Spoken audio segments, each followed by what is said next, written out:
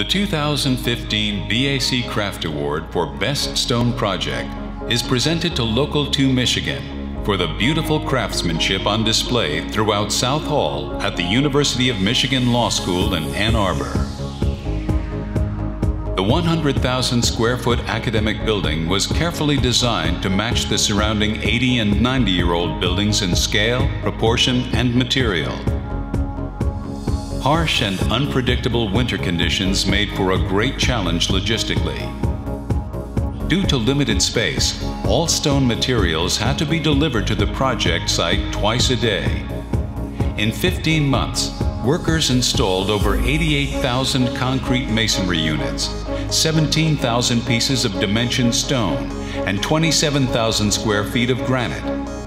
44% of the materials used were from the local region.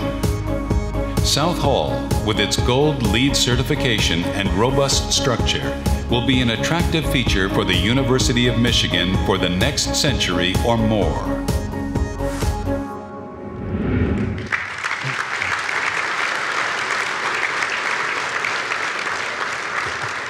Accepting the award for Best Stone Project for Local 2 Michigan, we have President Mark King, Field Representative Darrell Nichols, and representing Lytle and Hart Mason Contractors, we have President Mark Harmon and Project Coordinator Local 2 member Tom Burke.